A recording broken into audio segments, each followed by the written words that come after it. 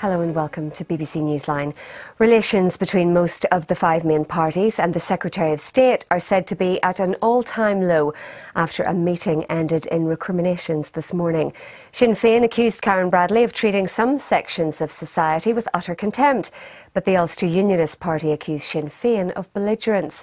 Our political correspondent Gareth Gordon has more. These were the talks which weren't really talks. So what were they? Well, I've always been clear that this was a briefing for the parties on the bill that will become an Act of Parliament next week, so that they can understand what the debates were in Parliament last week and this week in the House of Lords, and so that they can see now that it is going to be an Act of Parliament in the next few days, what that will mean. That's what I'm going to go and do now, because I want to get those parties in a room together and really go through with them how this Act will deliver for them. The big idea seemed to be that the parties were all to sit around the same table together. It didn't quite work. We attended a meeting this morning with the Secretary of State and the other political parties to establish if there was basis for going forward with a rights-based society with accountable governance for all. Unfortunately, that was not the case. It's quite clear that the British Government are treating large sections of this society with utter and complete contempt. Thank you. And with that, he was off. It did not get any better.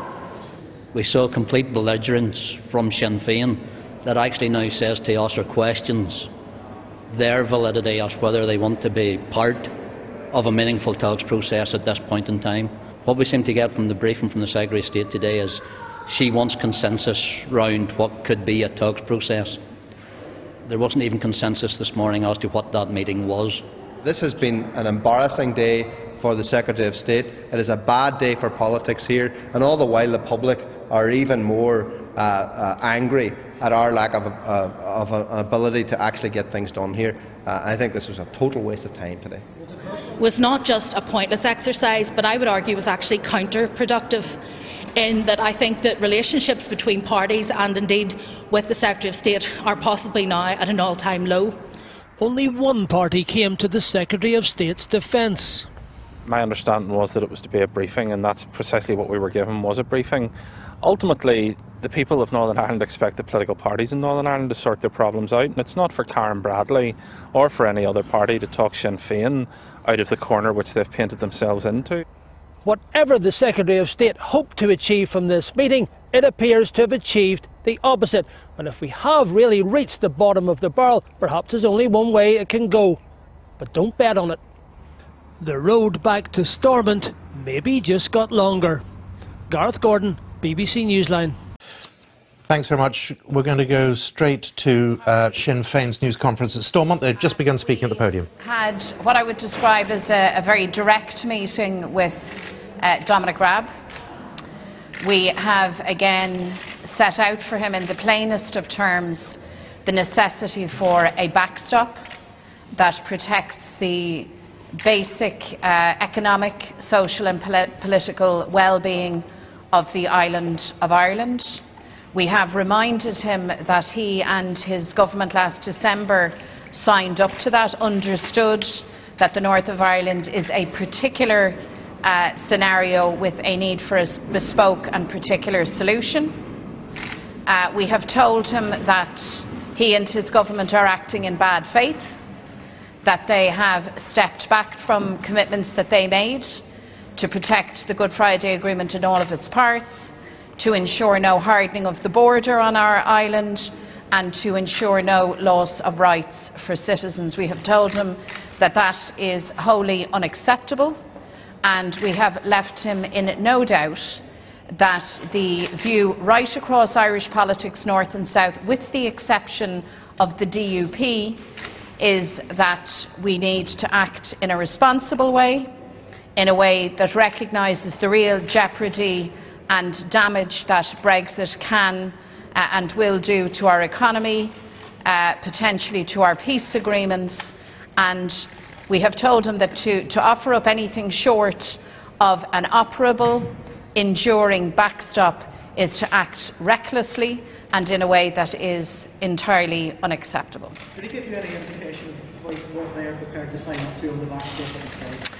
He has simply reiterated the position of the Prime Minister that 95% of the work is done, but 5% remains. Their position is that everything is agreed except for the protocol and the needs of Ireland. And we have made very clear to him that the needs of Ireland will not be set aside. They are not a footnote. They're not a matter of detail. They are essential to agree any withdrawal agreement and indeed any future relationship. And we have reminded him that the backstop is necessary for any withdrawal agreement to be landed on and indeed as a prerequisite for any future relationship. Peter Smith, ITV News. How have you responded to Dominic Raab's visit in Northern Ireland today, the way he's gone about it? I know there's been some criticism of how he approached Northern Ireland today, and how did you find him then in the meeting behind closed doors? Well, it was very much a flying visit. It's curious the way in which Tories seek to visit this part of Ireland undercover and very short visits. I think that he was simply going through the motions. This strikes me very much as a box-ticking exercise. Let's face it, the whole Brexit debate took place across the water with no mind or no consideration for Ireland, for our peace agreements, for our economy, for our social and political needs. So it's very much he's a day tripper to this part of Ireland. Of course, he's most welcome to visit. But what we need now is not box-ticking exercises or fly-by-night visits. We need answers, we need leadership, and that means an operable, enduring backstop. Amanda? Some people were of the view today that Dominic Raab's visit to the north was a bit of a distraction from the British-Irish Intergovernmental Conference that's happening in Dublin today, because the last time that one of the conferences took place, we had Philip Hammond over to do a tour of Bombardier. Do you have that view? Or? Do you want to comment on that? Well, I think that just even to reflect on the previous question, if you look at Dominic Raab's visit today or Karen Bradley's visit yesterday, these are obligatory visits. They come along, they meet certain people, they choose who they want to meet, they come in with no notice. And I think that's fairly reflective of how the British government treats the people here. Blatant disregard, disrespect, time and time again. And there's plenty of evidence to support that over the course of the last number of years. The Intergovernmental Conference will meet today. And if we're all very clear that there's three reasons why we don't have an executive and assembly up and running, that is the DUP-sponsored RHA, the DUP-supported Brexit, or the supply and confidence deal which they have with the Tories. Those are the three fundamentals as to why we don't have an institution up and running. So the Intergovernmental Conference has the ability to remove the obstacles to the institutions being restored. It has the ability, it is within the confines of the Good Friday Agreement, and the two governments could actually deliver citizens' rights here, because they are co-guarantors of the Good Friday Agreement. They have responsibility for equality and for rights for citizens. And what we're looking to is the Irish Government to hold the British Government's feet to the fire on this issue, because we all know that the Intergovernmental Conference and the British Government, or the British Government itself, has not moved because they're in hock to the DUP. They can't move an inch without asking the DUP, and that is the fundamental problem we have here. So the Irish Government have a responsibility to put the pressure on the British Government to deliver citizens' rights here, and to deliver on what Taoiseach said last year when he said no citizen in the North will ever be left behind again. We've also reminded Mr Raab that despite all their theatrics and the melodramatic language, there are already checks in the Irish Sea between our two islands. And once a case of BSE is reported, as happened recently in Scotland, Fortress Ireland emerges for entirely rational reasons, because it's about protecting the national herd, the herd across the island. It's about protecting jobs. In other words, practical, workable, real-life politics kicks in. Mr Raab doesn't live in Ireland. The Tories are not elected, don't have a mandate from any part of Ireland. The people of the north of Ireland voted to remain, not to Brexit, and it is absolutely essential that in a pragmatic and an enduring way that the economic and political rights and needs of people across the island are protected. Thank you very much. Thank you. Thanks. Okay. So, as we were, any sense of optimism from what Arlene Foster was saying, quoted as saying earlier, has just been well and truly put aside. That was Mary Lou MacDonald, the president of Sinn Féin, with the deputy president, Michelle O'Neill, very scathing about Dominic Raab and his visit. He was described by Mary Lou McDonald as a day tripper. This was a fly-by-night visit, she said. He's simply going through the motions, and this is a box-ticking exercise. Accused him also of theatrics. So they were emphasising once again the need for an enduring backstop, making the point just there that when push comes to shove, which it did over the recent BSE scare in Scotland, there is already what is in effect a border between the UK and Northern Ireland. I just want to show you a tweet that asked a few moments. This is Arlene Foster at that meeting with Dominic Raab. Good to have him in Belfast, she says. Northern Ireland must not be put in a position which undermines the constitutional or economic integrity of the UK. She has reiterated her party's position to any additional checks between Northern Ireland and the rest of the United Kingdom.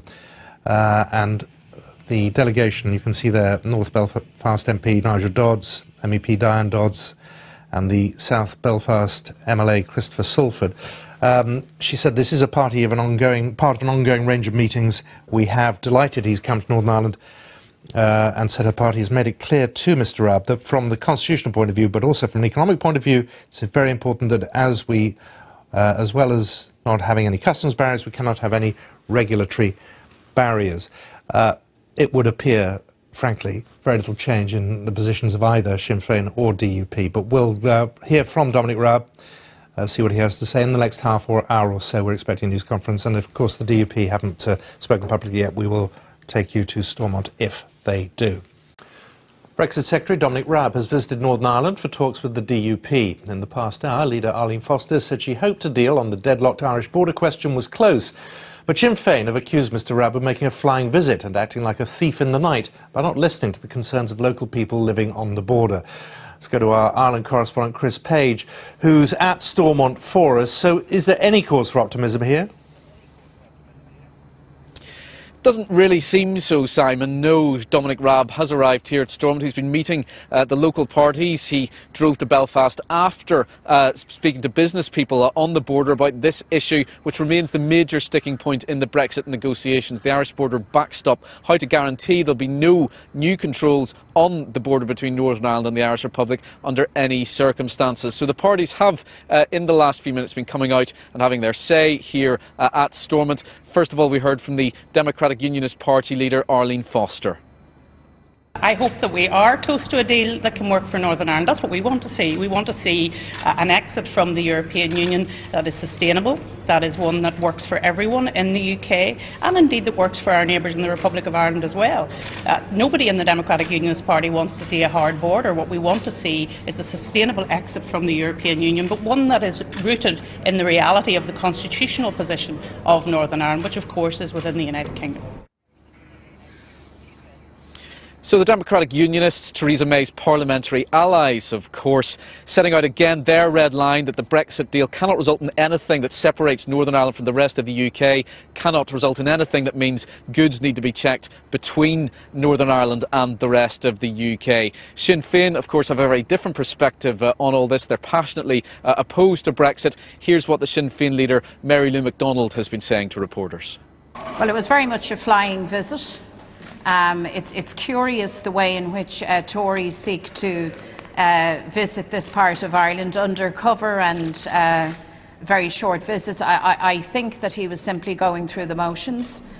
This strikes me very much as a box-ticking exercise.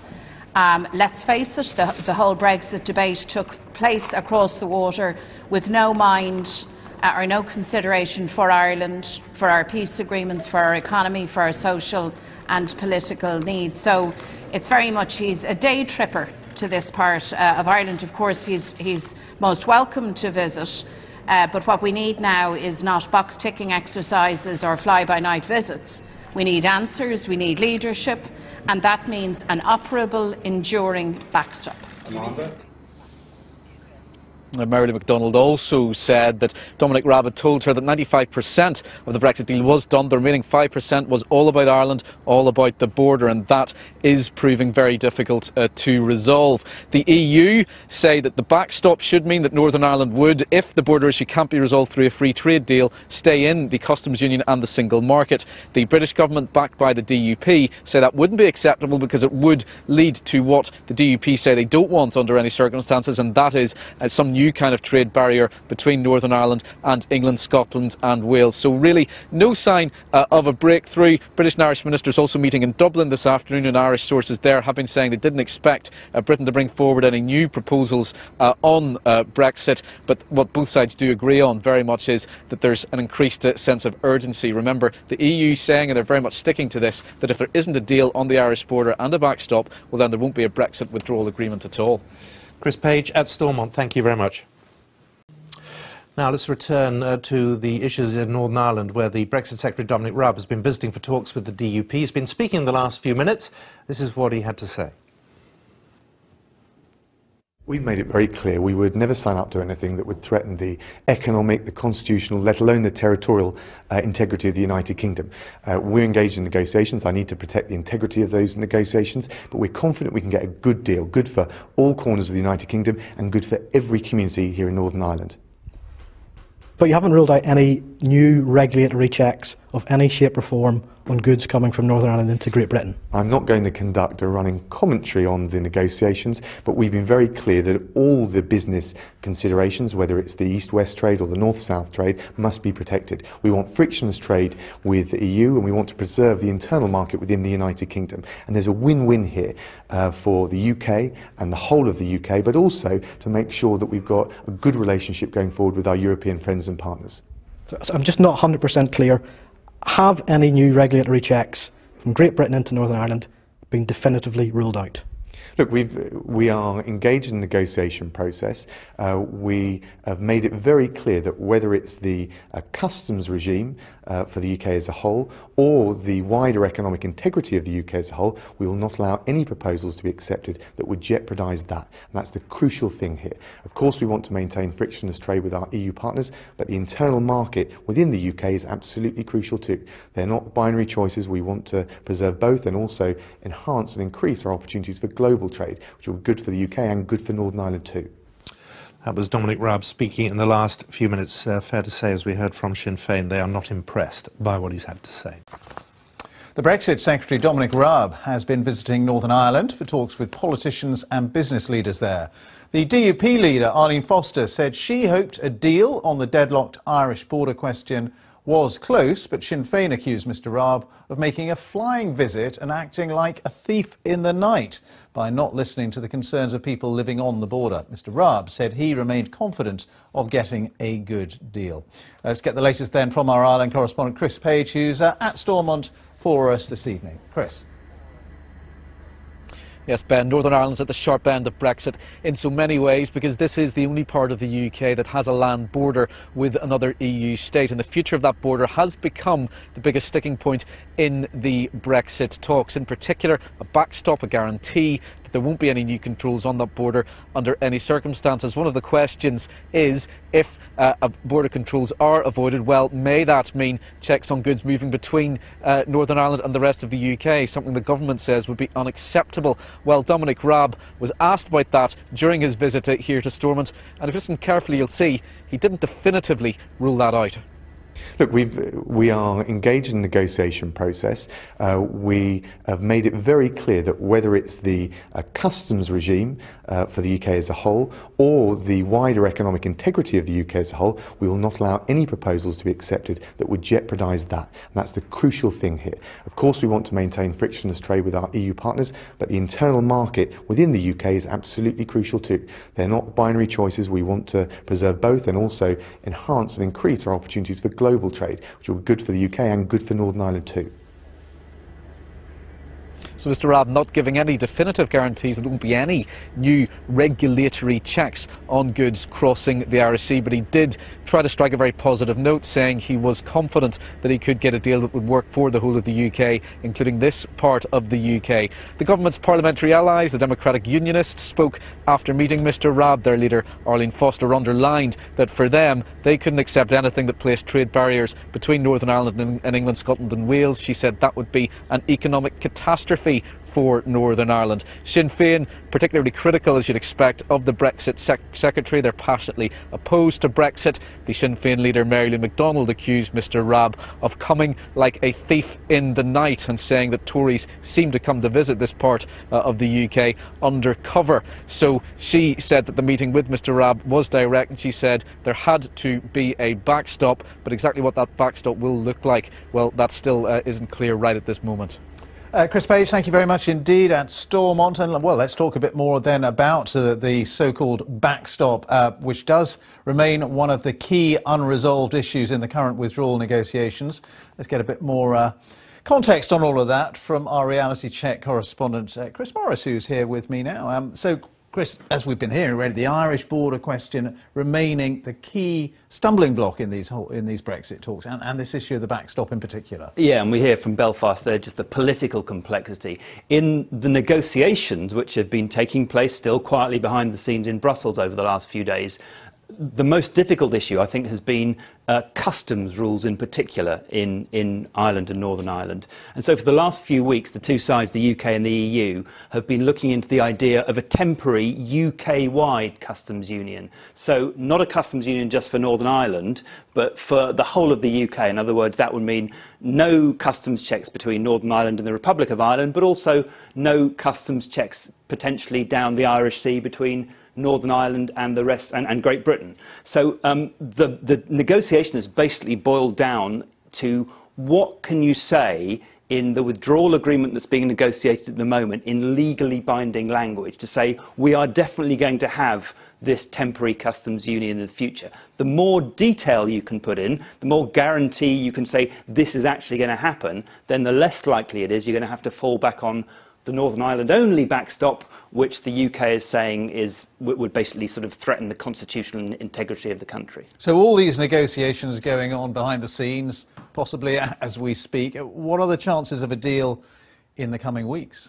Well, both sides want it, and I think there has been progress made, but there are plenty of potential pitfalls as well. One of the problems is if you're going to call it a temporary customs union, then the UK is saying, well, that means it has to be time limited.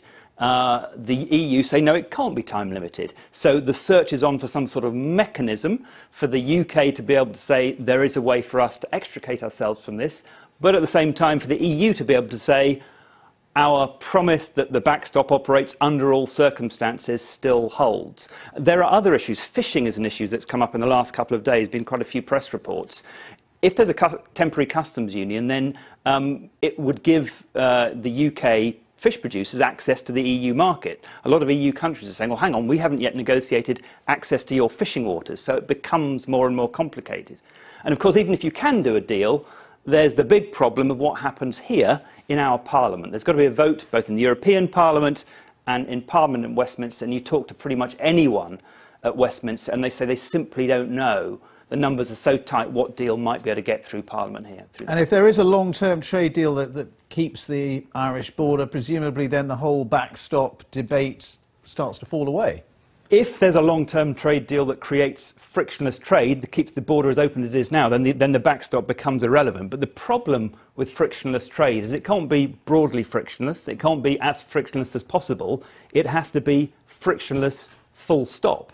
And if you talk to senior EU officials, people involved in the negotiations from other capitals as well, the only way they can see to get genuinely frictionless trade is for the UK, the whole of the UK, or Northern Ireland to stay in the single market and the customs union. And so that kind of takes us back to where we started. The Prime Minister has ruled out that as an option. Brexiteers clearly are very unhappy about that, and that kind of is the long-term elephant in the room.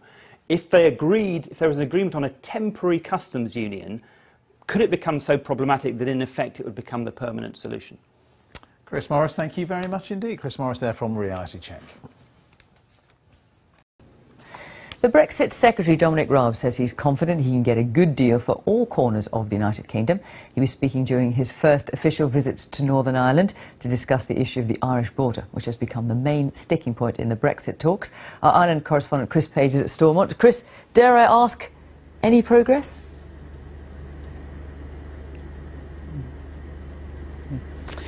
Yes, Fiona, Dominic Raab has visited the part of the UK which is in many ways at the sharp end of Brexit because of the land border with the Irish Republic, and the future of that frontier has become a major difficulty in the negotiations. There's disagreement in particular over a backstop, a guarantee that no matter what, there aren't going to be any border checkpoints. The EU says that if that aim can't be achieved through a new free trade deal, well then Northern Ireland should continue to follow European rules on the movement of goods. The government says that's not acceptable because it may result in new trade barriers between Northern Ireland and the rest of the UK.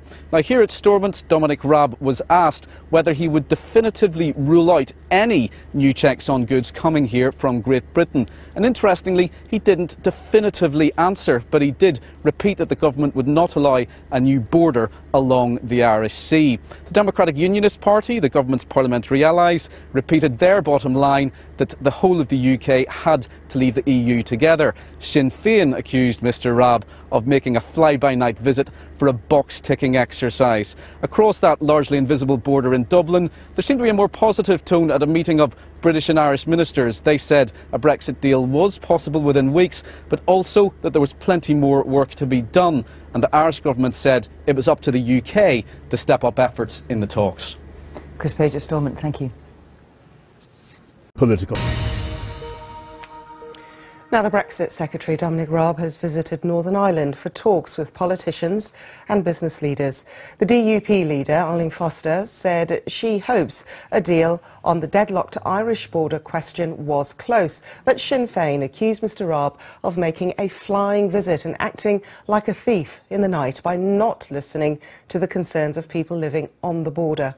Well, Mr Raab said he remained confident of getting a good deal. Well, our Ireland correspondent Chris Page is at Stormont for us. So a lot of commentary on both sides here. Any progress? Has there been any progress made? Well, there's certainly no sign of a breakthrough, a definitive breakthrough on this issue, which has really become the most difficult one in the Brexit negotiations, how you avoid a hard border on the island of Ireland. Dominic Raab came here to Northern Ireland today. He visited two ports, Larne in County Antrim and Warren Point docks in County Down, close to the border with the Irish Republic, to meet business people. Then he came here to Stormont to meet the main political parties, and the two biggest parties in Northern Ireland, the Democratic Unionists and Sinn Féin, as you've been saying, see Brexit very, very differently. The DUP, whose 10 MPs are keeping Theresa May in power at Westminster, are passionate Brexiteers. They say their bottom line, though, is there can't be anything agreed as part of the Brexit deal that means there'd be trade barriers between Northern Ireland and the rest of the UK. Sinn Féin, on the other hand, passionately opposed to Brexit. Sinn Féin President Mary Lou McDonald said that she'd had a direct meeting with Dominic Raab, and she said that the Brexit Secretary had come here like a thief in the night for a fly-by-night visit, she said, for a box-ticking exercise. So certainly the two political parties, the two main political parties, aren't going to see Brexit in the same way at all. There was a slightly more positive tone, though, at a meeting of British and Irish ministers across that largely invisible border in Dublin. They said that they thought a deal was possible within weeks and there had been movement on the border issue. However, they did make the point that there was still plenty more work to be done, and the Irish government are saying that as far as they're concerned, it's up to Britain to step up efforts in the talks. Chris Page, thank you very much.